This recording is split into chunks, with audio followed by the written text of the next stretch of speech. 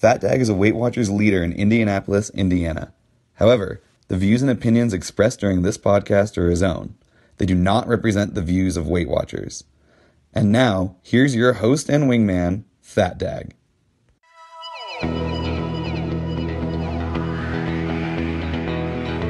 I am your host, FatDag, and you're listening to WhysAdvice. My weight loss journey failed when I focused on how. It wasn't until I switched my focus to why that I truly transformed myself. Join the show on the web at FatDag.com and follow along on Facebook, Twitter, and Instagram, all at WhysAdvice. Send in your comments, your questions, and your celebrations, and I'll include them as part of the show. But before we dive in, remember, when you're out of points, stop eating points. Hey, I'm honored to be your wingman as we walk through this journey together because I believe in you. Well, hello there. Welcome to episode 133 of WhysAdvice. And this episode is brought to you again by Nokia Health. Go ahead and visit our folks at health.nokia.com. A lot of great products to help you in your health and wellness journey. We couldn't do it without them, so thank you for that support. I want to catch you up on a couple things that's been going on. Earlier this week, I had the great honor of having Tony Williams. I don't know if you follow Tony on Connect, but Tony Williams 19731 on Connect was in the area, shot me a text and said, "Hey, Mike, I'm in the area. Any chance we could hang out and grab a bite?" And I said, "Yeah, man, I would absolutely love to hang out with you." So he made about a 2-hour drive down. We sat down, we had dinner. We opened our dinner with our fruit cup. Just sat there, two guys, sitting at Topgolf, eating a fruit cup, drinking water. It's about the most natural thing there is. But man, we caught up for a couple hours and we really had a blast. It's really fun when you get a chance to meet other people who are on this journey with you and you can relate to them. A lot of us have a lot of great support in our life, but it's really different when you actually meet someone whose journey is similar to yours and you can just kind of bounce ideas back and forth. We had an amazing time. And one of the things he told me, and we talked about it quite a bit, was how successful we all are on this weight loss journey when we really focus on what we're doing, and how, whether you do it online or do it in the meeting room, that it's important to find some rock stars in your life and some key people to help keeping you going. And he asked me to deliver a shout out to his receptionist, Terri, because we sat there and talked about the meeting room and how critical it is and the role that the receptionist plays in all that. A lot of times us as leaders, we kind of take the responsibility of whatever happens in the meeting room as kind of our own deal. But man, that 30-minute weigh-in piece can make or break a meeting. And while the leader is sitting in the front of the room talking, that receptionist is behind the scenes and getting the awards ready and getting the meeting stuff ready. And so he wanted to make sure that I give our shout out to Terri, saying how wonderful she is, how amazing his meeting is because of her and the team that they have up there. And so I said, without a doubt, every single meeting I've been to, the receptionists are absolutely key to the entire program. So Terri, thanks for what you're doing. Tony, good to see you, my man. Thank you for driving down. I can't wait till the next time. The next trip is on me. We'll certainly get it done. Let's talk about Halloween. Halloween's coming up. We got about a couple days left before Halloween. By the time this hits the air, we got 1 or 2 days. What's the strategy? What is your Halloween strategy as you go through it?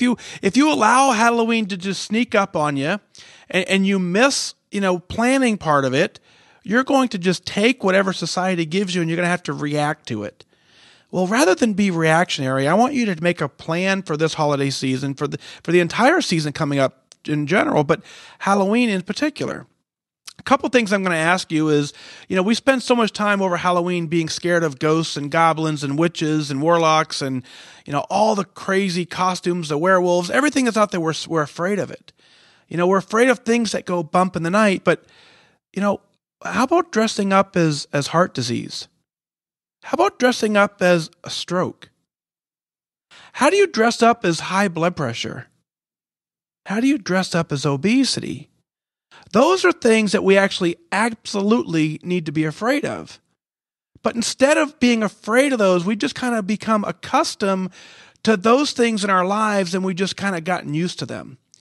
When the reality is we have to say, you know what? That's the real fear. The real fear is that we're going to shorten our lifespan because we're afraid to take control. We're afraid to do the hard work that's necessary to take our life back and get it under control. And a little bit of candy on one day a year shouldn't have an impact in that journey. But you need to make a plan. One of the questions I asked is how much candy did you have?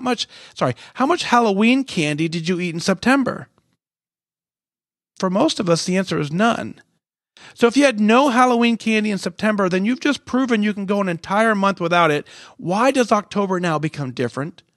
Why all of a sudden now, because the marketers said that we have to hand out candy and do all this crazy candy stuff, why all of a sudden now does the craving become stronger and we have to have it? We just proved that we didn't have any in September, and all of a sudden now that October's here, we got to have it. Certainly if you want it, as you know, you can have it. You can track it into your plan. That's the kind of thing you can always have the ability to do. But I want you to make a plan on what you want to do. My plan is the last kid at my door is going to get the entire bag. I buy the good stuff. I'll be honest with you. You know, if the parents send the kids out to do trick-or-treating, that's on the parents' responsibility to make sure they're doing well with it. But I'm going to give the kids what they asked for, and I'm going to hand them the actually good candy. The very last kid at my house is going to get the rest of what I have. And I get to decide who the last kid is. Around 8:45, 9 o'clock or so, I'll start looking at the street, and one random kid will come up, and I'll notice he'll be the only one by himself or whatever. I'll dump the bowl into his bag, I'll turn on my lights, and off we go. You know, because that's my plan. I don't need it in the house. I don't want it. I didn't have any in September. I certainly don't need it in October. Other people are doing healthy snacks. They're doing stickers. They're doing Play-Doh. They're buying candy that they don't like, so there's no temptation. They're not buying at all. They're completely not avoiding the holiday. Or they're just simply throwing it away. When the light goes out, when the day comes on, you just turn the lights out and sit quietly. Whatever you have to do to get through this one day is just one day. You clearly can do whatever you do, but I want you to go into it with a plan, and I want you to be understanding of what real fear looks like. I want you to open your eyes to that fear of not taking control of your life. What does that look like? That is what we want to focus on. So keep your eye on that. Out of the gate, Ann writes in, and this is a great email, and Ann writes in and says, Dear Mike, when I began my Weight Watchers journey in January 2017, I couldn't have imagined this day almost 9 months later. I have so many amazing things happening. I've lost 100 pounds. I'm in Wonderland. I moved from having an obese to an overweight BMI. I've lost 1/3 of my weight. Seriously, 1/3 of me is gone. I'm still on my journey, and I know I will get there, and from here on out, I know I'll enjoy the ride. Already, I can enjoy so much more in life, long walks, higher energy. I look better. I can do simple things again, like changing my own toenail polish, getting up from the floor, and scratching my own back. Here is a little more about why this journey has worked better than any in the past. Well, I found you, Mike. Your first FatDag Inspirations on Connect, and then this amazing WhysAdvice podcast. By taking time to write down my why, I was able to spring from it at any time to help me focus. Writing it down is so important. In fact, I keep a journal that now has 6 parts: my why, my how, my non-scale victories, my favorite FatDag quotes, awesome things about me, and a section for random other notes. I'd like to add that you, Mike, recommended that I write an awesome thing about me every day when I was feeling blue one day. While it's hard for me to acknowledge this sort of thing, I've been doing it, and it turns out to be pretty fun. I always keep this journal with me, and I'm jotting things down in it all the time. Whenever I need focus, I can either try writing something new or read some of my notes. It always helps. I love getting Blue Dot to my Weight Watcher tracker, and I've earned them almost every day. When I'm out of points, I stop eating points. It really is that simple. I keep track of my exercise too. This daily accountability helps me to be honest with myself and to notice what is working. I weigh myself almost every day, and I've been able to see the big picture of monthly trends to help me get over the natural fluctuations that sometimes don't make sense. Also, I had sort of a personal retreat throughout September where I simply maintained my weight while I had to focus on some other priorities. I think that a break like this was very good for me, in the same way that a farmer's land becomes more enriched when he has a fallow year. While I hardly lost any weight in September, I've already lost 14 pounds this October. Back to this podcast. It truly has been the game changer for me. Whether I'm listening to a live episode, replaying a prior one, or just hearing FatDag's voice in my head, I feel as though I always have close companions on this journey with me. Thanks to all of you who've written in. We all parallel each other in so many ways, and I've learned so much from all of you. I feel the same way about all of you who provide so much encouragement in the Weight Watcher Connect community and in my other special support groups. Most of all, I thank you, Mike, for your time, the commitment, professionalism, and truly wise advice that you pass along to us. It was very, very early on that I honestly felt your belief in me, and I was thrilled to have you as a wingman for the first time. I was thrilled to have a wingman for the first time in my life. A highlight of my journey was the evening that I met you in early September. Please know that for all of us who listen to your podcast, and especially yours truly, you are making a tremendous difference in this world. It is not only all of us who have pivoted from a life of struggle to fulfillment. All those in our lives who benefit from our better selves are grateful for the impact you've had in our lives. I count my lucky stars that our Weight Watcher journeys have aligned. Finally, thank you for your service to our country. I am very proud to know you and have you in my life. WhysAdvice. I wish you good focus. Anne. And I agree with everything you said, and most importantly, it was absolutely an honor to meet with you. Again, you're one of those kind of crazy people that pop up into my meeting room, and I say, "Where are you from?" and you tell me someplace that's 3, 4, 5 hours away, and it just blows my mind that people drive in 2 or 3 hours just to come to one of the meetings. So it was so fun that you and I got to go to dinner after. Thank you for that, by the way. But we got to go to dinner and just really catch up and really just get to know each other. And from that moment, I've kind of been able to really keep an eye on what's going on in your life. And I know firsthand the struggles that you've gone through. I know all about your Septembers and your Octobers, and the fact that with everything that you have going on, you stayed committed to the plan. You woke up every day doing your best, assessing every morning what your best was, and simply just doing what was necessary to get through the day. So the amazing strength that you've shown is what tells me that you're going to make goal. The fact that you've lost 100 pounds, that shows it as well. But more important than that, if you can believe there's such a thing, more important than that is your continued commitment to you. You're absolutely amazing. Down 100 pounds in Wonderland, no longer obese, but just simply overweight. A third of you is gone. The non-scale victory that you talk about of changing your own toenail polish, I've never done that, but I've clipped my own toenails. And you're right, when you can when you can touch your toes comfortably, it's different. Getting up from the floor and scratching your own back, things that the normal person takes for granted. They're things that I don't want you to ever lose sight of. So I want you to, more than just writing them here, I want you to write them in that journal that you showed me and that you talked about, and just keep a record of the things as you experience them for the first time again, so that you never forget what it's like.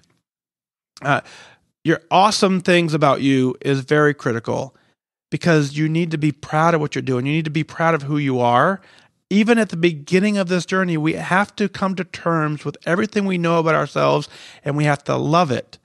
And that awesome thing every day that you recognize and you notice frames your mind to understand that what you're doing is hard work, what you're doing takes complete focus, and you're worth every bit of effort. Another tip that I would give you is use a dry erase marker. Write them on your bathroom mirror every morning. Put a dry erase marker right next to your toothbrush. In the morning, wake up and you write one thing on your bathroom mirror that's going to last the entire day, so when you go to bed, you remember that real quickly.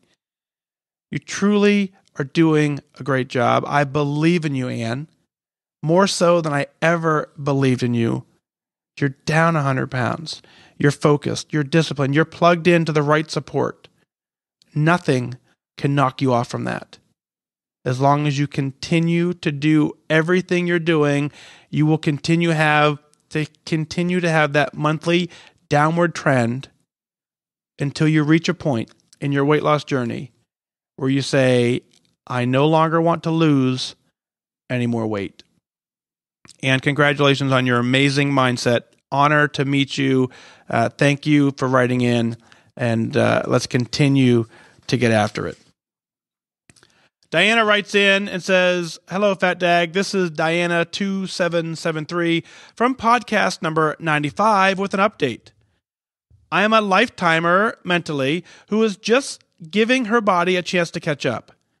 I originally wrote to you when I was mere ounces away from leaving the morbid obesity BMI category for the first time in 27 years.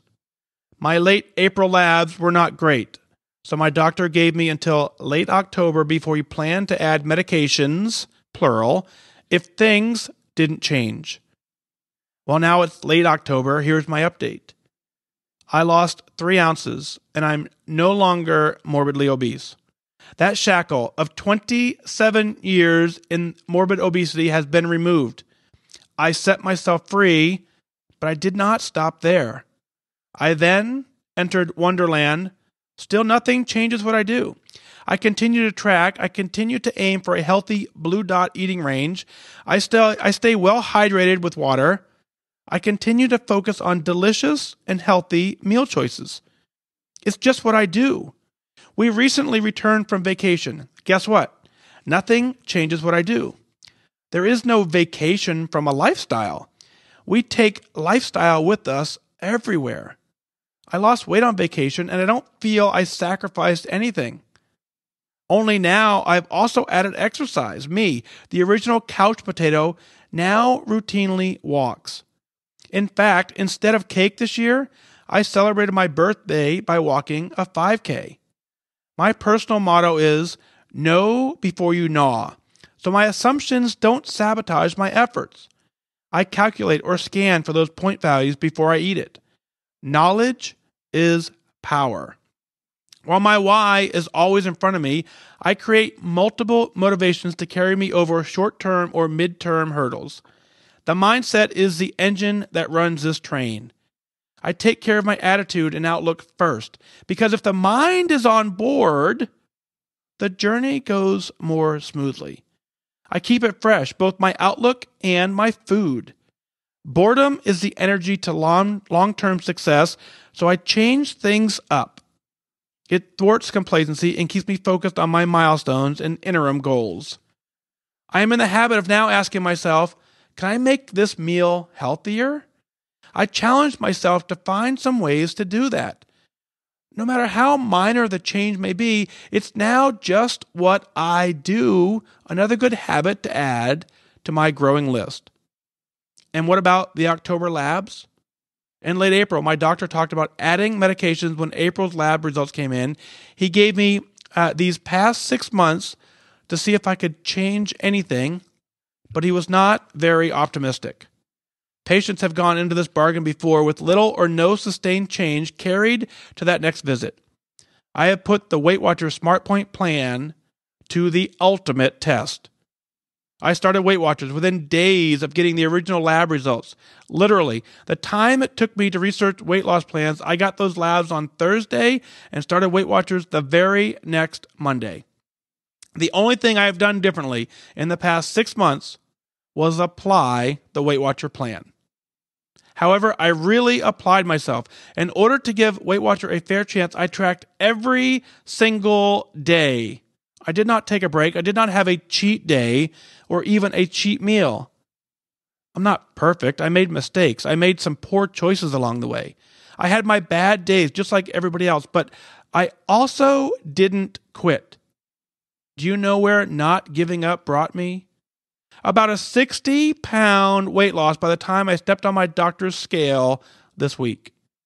It brought me to the fun, yes, fun of seeing the shocked look on the nurses and my doctor's faces.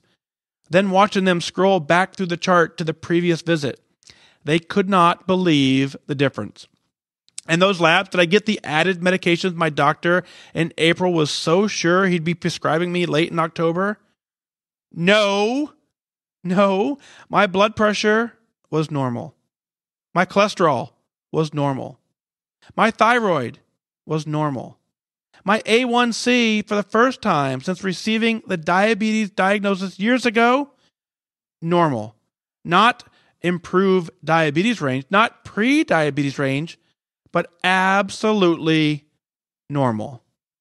In fact, my glucose number is so good, my doctor has ordered my glucose medicine cut in half.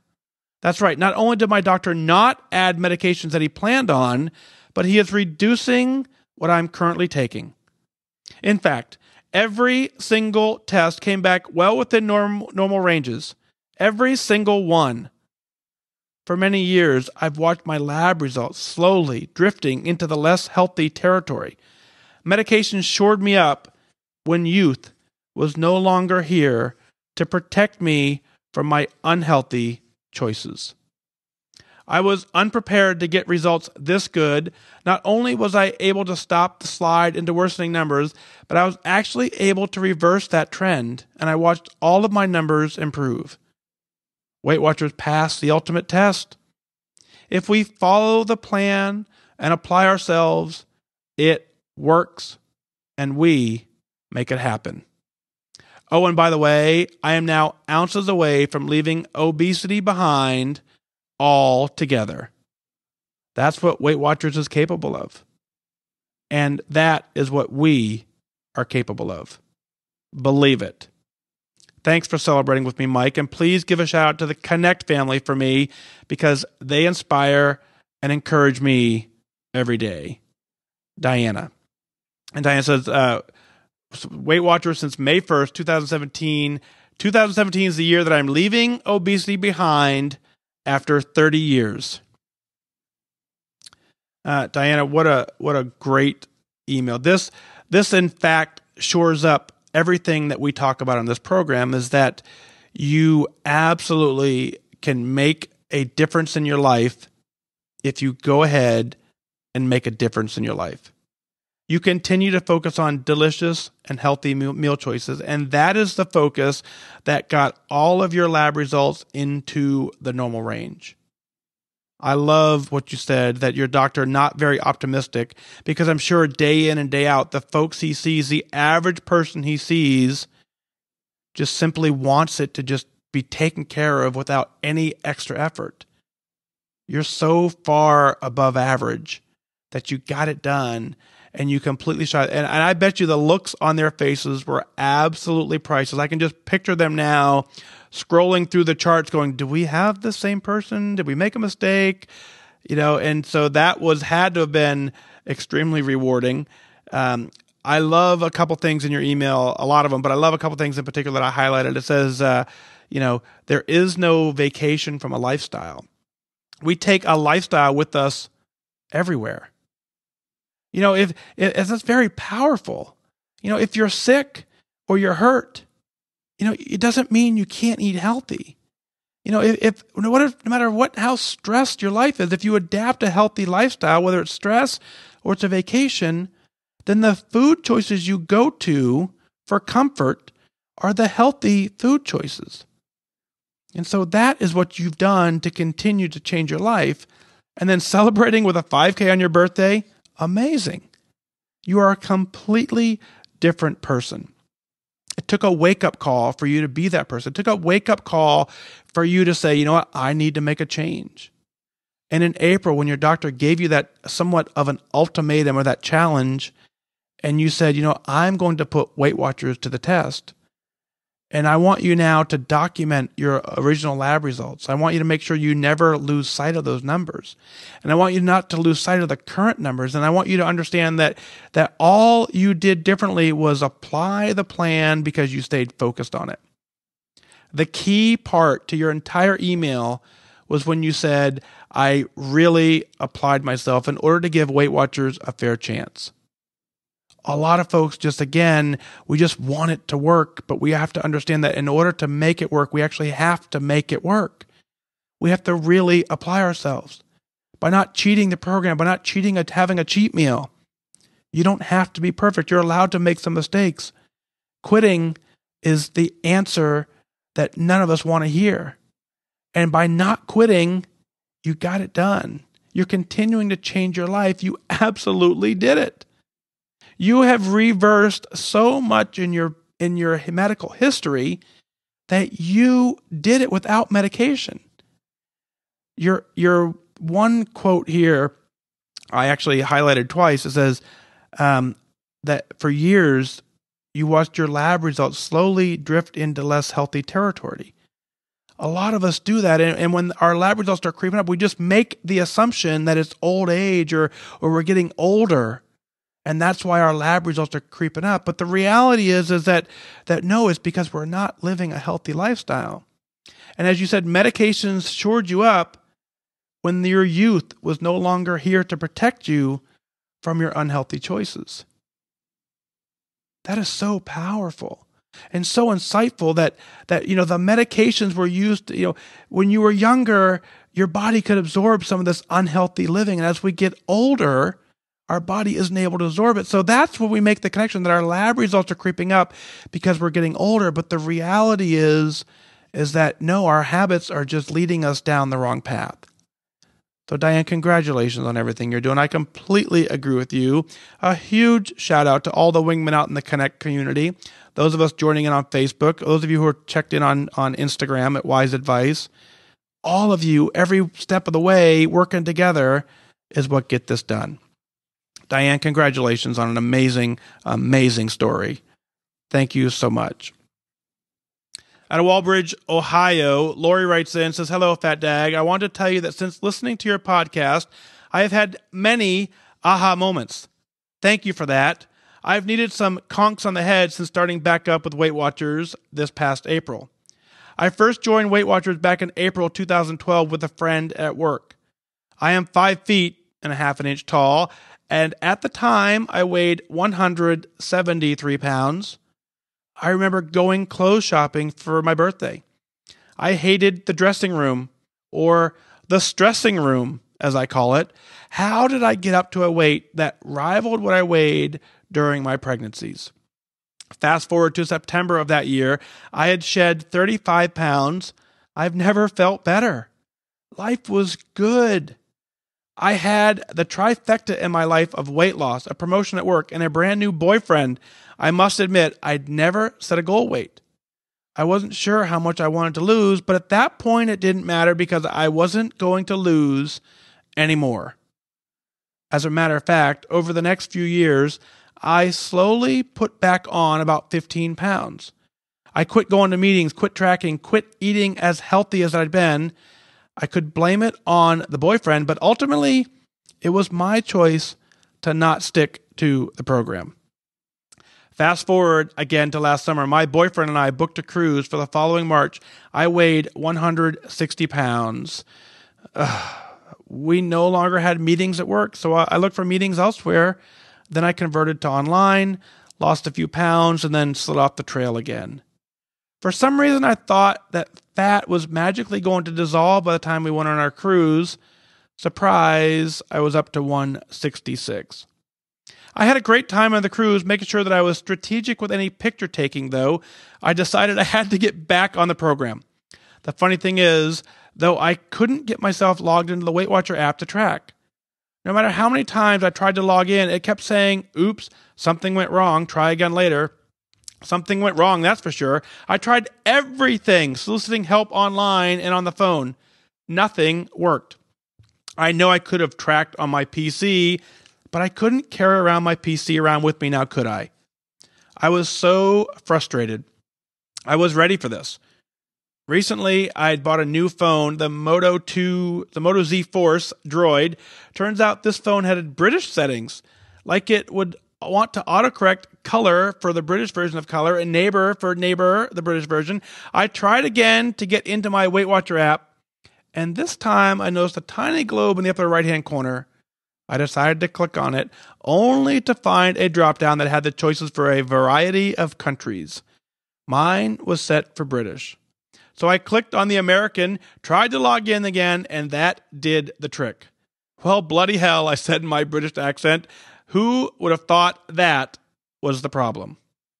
Over the next few months, I slowly lost weight, maybe 10 pounds, which I was happy with.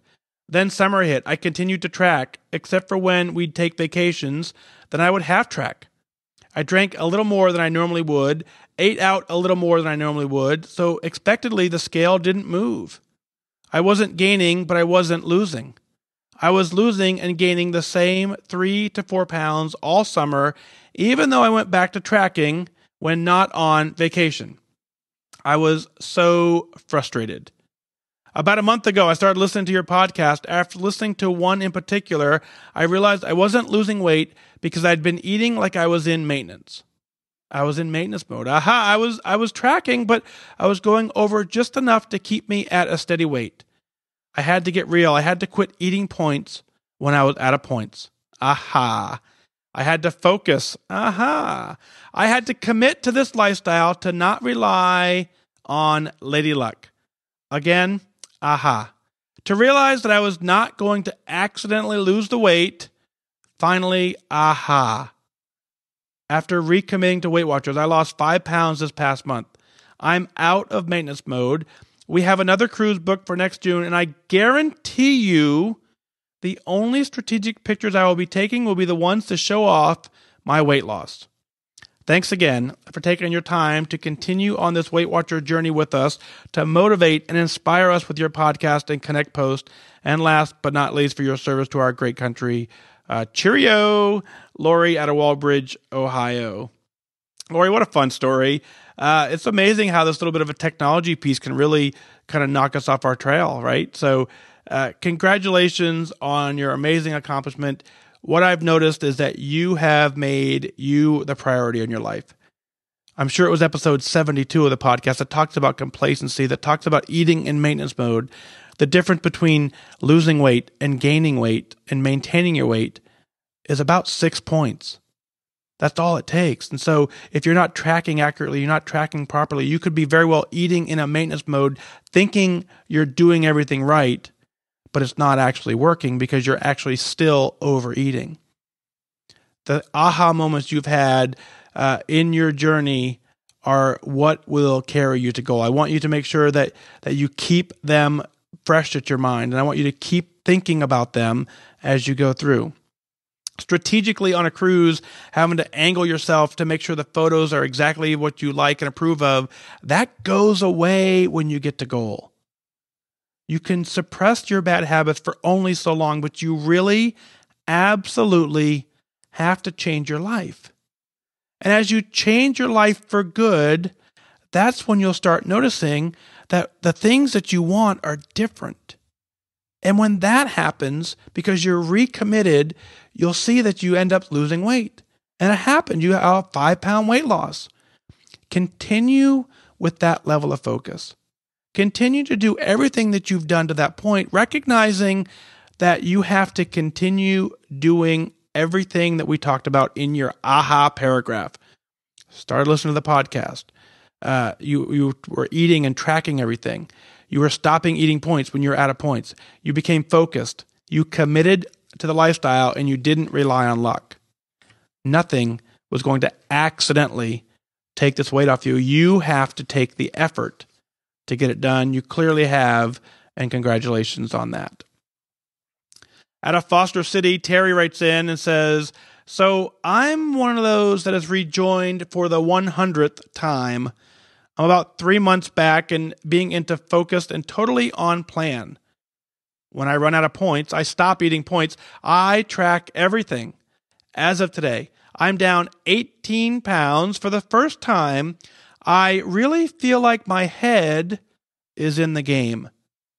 In my previous Weight Watcher attempts, I've kind of learned a game of how to get the scale to show a loss for my weekly weigh-ins. Usually a part of an ounce or two, and so eventually my weekend binges took over and I would quit going. But I've been feeling like Wonder Woman until, I'm a middle school drama teacher and the director of our school productions. This past week is one of the most stressful weeks of the year for me, auditions week. While I tracked everything and I was over about 25 weekly points, I lost 2.8 pounds. I know the loss is the result of just not this week nor the 25 extra points, maybe the stress of the week. My fear is this. I do not want to go back to my old ways of thinking that I can add an extra 25 weekly points and still be able to lose 22.8 pounds. I'm afraid I'll go back to my old ways. I want to reach goal, probably another 60 pounds or so. Note, over the course of the past few months, my average has been about 1.4 pounds per week. Totally didn't expect nearly 3 pounds. I'm scared that I'll lose my focus. As we start up rehearsals, I can be at school for up to 12 hours. It's a crazy pace, and in previous productions, I usually end up going through the fast food drive-thru for meals. I'm exhausted by the time I get home after rehearsals, and the thought of pre-planning can seem to be daunting. But I know it's what will work. Any other thoughts? Thank you, Terri. Terri, welcome on your 100th episode of joining Weight Watchers. I think a lot of us can relate. It took me quite a bit of times as well. There was actually a period of time where I paid for the app and never even opened the app, and I think that was a 2 to 3 year period. So I understand exactly the rejoining mindset that you have. Welcome to your last attempt at doing this, because you really feel like your head is in the game, and that is the feeling that propels you to goal. You've got to understand, like you did, that this is not a game. We're in this for life to completely change our life, and being able to trick the scale once or twice, sure, you can get a once or twice result, but exactly what happens is when you can no longer rely on the tips and tricks to get it done, we have to quit because we can't handle seeing the scale go up. If you've changed your life, you understand that a gain is part of the process. You will lose and gain multiple times over the course of this journey. That is how the program works. Stay completely focused on the plan. When you're out of points, stop eating points. Now, one of the things that you wrote in, I hadn't talked about too many times on the show, is that you had some what we call false success. So you went over your points this week or that week by 25 extra points, and you still lost 2.8. Now that is successful, but it is dangerous because your brain sees that as, okay, I can loosen the reins, I can have a little more food, I can still lose weight. I call that false success, and that's just the exact same thing as the false gain. It's the gain where you've eaten very well all week, you did everything right, but the scale still rewarded you, still punished you with a gain. Those false successes and those false gains are as a result of you tricking the program and trying to just satisfy the scale. I want you to satisfy your mind. I want you to satisfy you in this journey. Averaging 1.4 pounds per week is completely on track. You're doing all the right things to get those numbers. Shift your focus to make that a permanent lifestyle adjustment. I completely understand your hectic schedule. As you start up rehearsals, it's extremely busy. You're at school all day, pre-planning, pre-tracking. You don't have time for that. I get that. Here's a thought. The next time you have a play, what I'd like you to do is just go through, pick 15 random students, put them on the stage, hand them the script, and let me know how that production goes. You've got to have planning in anything you want to be successful at. You just can't show up on the stage with 15 kids and say, hey, we're going to do a play on Guys and Dolls today or whatever it is, and just hope it works. Well, good luck. Break a leg. No, you that break a leg and the good luck and the good hope that it's just going to work out does not happen. You had to plan. You had to have a strategy. Long before anyone took the stage, you knew exactly what the plan was. and you're completely successful in doing that. Go take the stage for your life. It's the biggest production of your entire life. Why would you not plan for it? You can do this. Write down your why. Focus on your why. That why is your script. That why is your manuscript. That why is the blueprint to your entire production. I can't wait to come watch. Just before the show on Facebook, Sheryl wrote in and said she's down 5%. Steven said he's going to hit his 50-pound loss this week. And Chris, coming up on 125 pounds lost.